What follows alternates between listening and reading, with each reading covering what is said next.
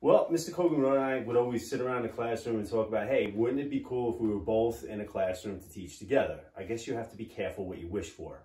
This was not an ideal situation, but just like any bad situation, you look at it, you make the best of it. I tried to make one of these videos and it was just me talking to a grease board and it came out really bad. So if I invited Mr. Cogan over to my man cave right here and we got to like bounce stuff off each other, it'd be a little bit more fluid, it'd be a little bit more animated, and maybe even a little bit more funnier. We hope you're all doing well. We totally miss you guys. We wish we were in the classroom. Of course, doing something like this is a little unorthodox because the ideas and the responses we're looking as we're going along through any type of lesson comes from you, the students. So we're going to do our best. We're going to see what happens here. We're now getting into the 20s. Now, there's a couple of activities you had. One had to deal with Warren G. Harding's speech, and the other one had to do with the Teapot Dome scandal. So what we're going to do is we're going to kind of give you an overview of where we're at in the curriculum and then where we're going. So right now, the best way we can do that, and I know you've seen this quite a bit, is through an economic cycle. Now, for all intents and purposes, what is great about the economic cycle is this. It's going to show us where we're at economically. It's also going to like serve as a little bit of a timeline, which is kind of nice. So it's going to show you where we're at and where we're going. But to review the parts of it, up here you have a boom. Right down here you have a recession. Down here you have a depression. Now, right up here, all right, as we've reviewed before, if you're in an economic boom, things are going well. People have jobs, industry's doing well. And if people have money, they're buying things. What are they buying? They're buying cell phones, they're buying game systems. All of that is wonderful because people have money. They're also going on vacations more. Now, when things are not going as well, you have a little bit of a losing streak here, an economic slump and a recession. Now here, you can go here, you can go here. It can be a quick rebound, as we might see in the early 20s, or it can go down here. Now, the question that we get often is, well, how long do you stay up there? Everything is situation dependent. You could be up here for a while. You can be up here for, weeks, years. You can be here for a decade, as we saw during the Great Depression. Yeah, with the boom, if you look at like current state of world affairs, we had a boom in our economy from basically 2007 until now. So that's a 13-year boom. It's the longest boom we've ever had as a country. Right now, however, because of everything going on in the world, we're kind of starting to end that boom and head now into a recession. Now, when you look at going into here, of course, statistics and who's telling you where we're at can vary. A president will say we're doing well, and an economist can say we're not doing well. Now, in terms of behavior, when we're talking about consumer behavior, when you're getting towards a recession or a depression, if you look at the current situations right now in close contact, all right, one of the things I have to plan for is this. In about another week or two, I'm going to need a haircut, all right? So I'm not going to go to the barbershop.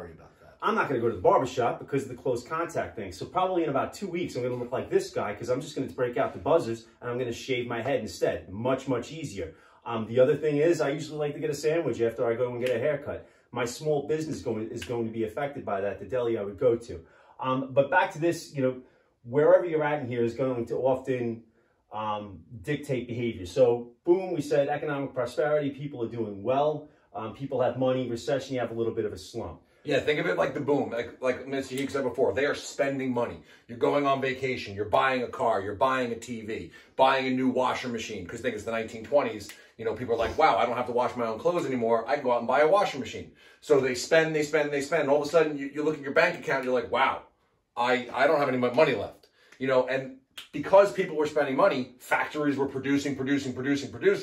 And then all of a sudden, when I decide, my family decides, we're not going to spend any more money, we've got to start saving, we stop buying those things. Well, those factories who during World War I were mass producing weapons, were mass producing goods, the farmers were mass producing food to feed our soldiers. Now all of a sudden, I'm not buying those things that I used to buy, and now they have a surplus in their warehouse. Well, when we have a surplus in an economy, that's not really a good thing. No bueno. So when they have too much, they can't sell it, all of a sudden prices drop.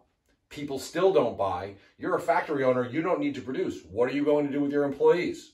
You're going to lay them off. So now unemployment's going to start to go up. This is where we hit that economic recession point. So now getting down to a depression, you remember all those wonderful things we talked about in the boom? Well, down here, you're going to see a complete disaster here.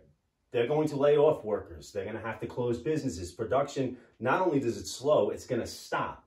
You're going to see high rates of poverty. You're going to have, again, maybe even sales before you even get to that bankruptcy where we're trying to close business. Right down here is a complete utter disaster. Now, and I know all of you know of the Great Depression, you know, by the time you've heard of it already.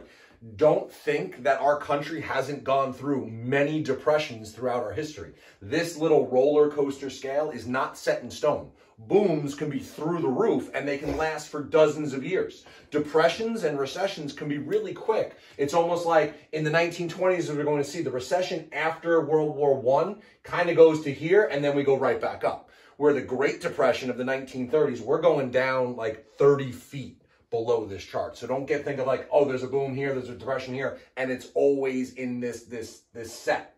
Could be really, really high, could be really, really low, could be really spread out over time. And no matter what's going to happen in your lifetime, you're going to see the economy go like this. So if you're, you know, economics can be a boring class, as I know, but when it comes to looking at this was the one big takeaway I took for myself professionally. When you're looking at this, right, no matter where you're at, and this is just something to take to you back as you're planning on what you're going to do after high school, whether it be a trade school, college, whatnot, you know, something to put into your head right now, since you now know that it's going to go like this, right? Think about, you know, whatever career you're choosing, are you going to be employed at any of these states? That's just something to put into your head.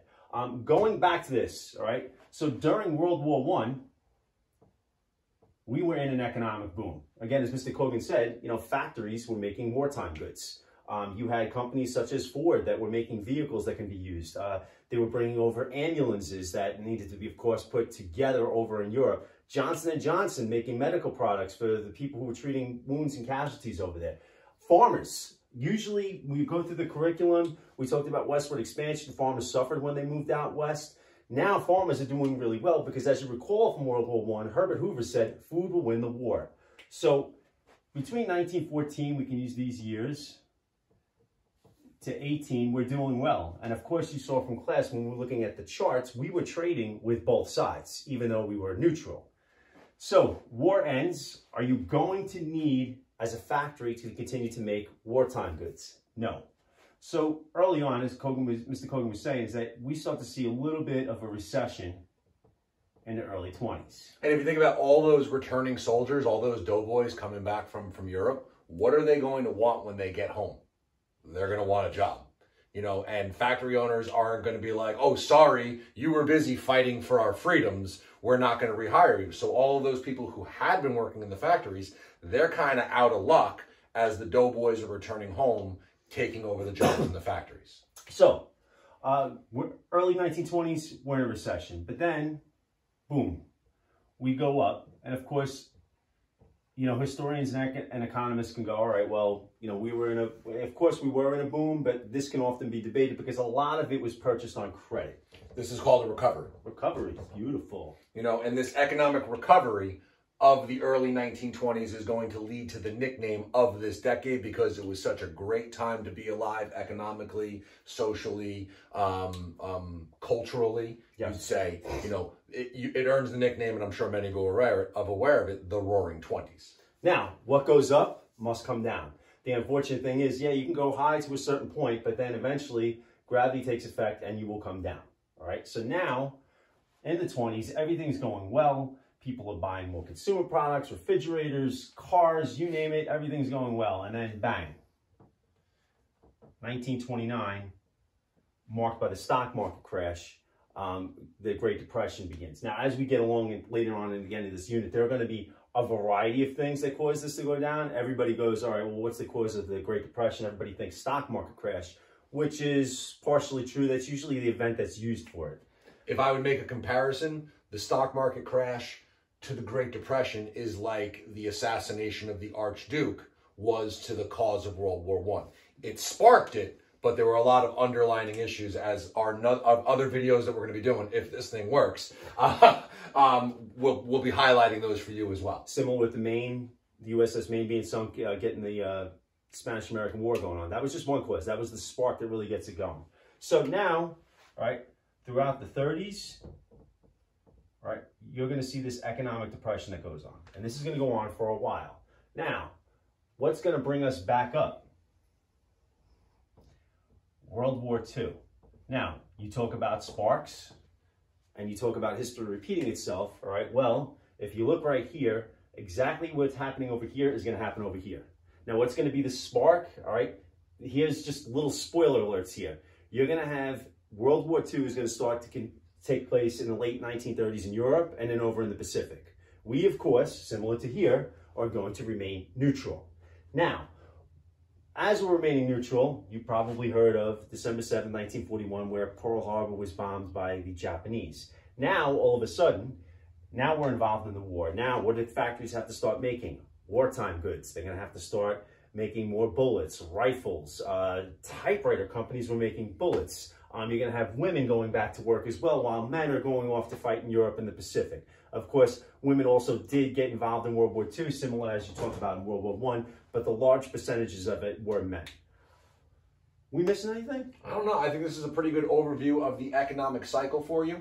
Mr. Heeg and I will see you guys again in a couple of minutes as we're going to hopefully film another one of these, talking about the prosperity that did take place during the 1920s.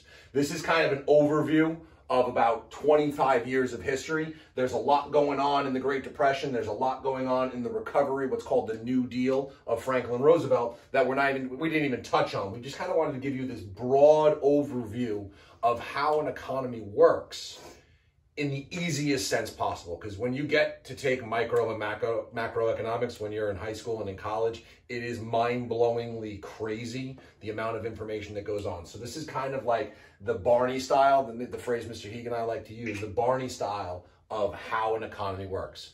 We'll see you guys soon.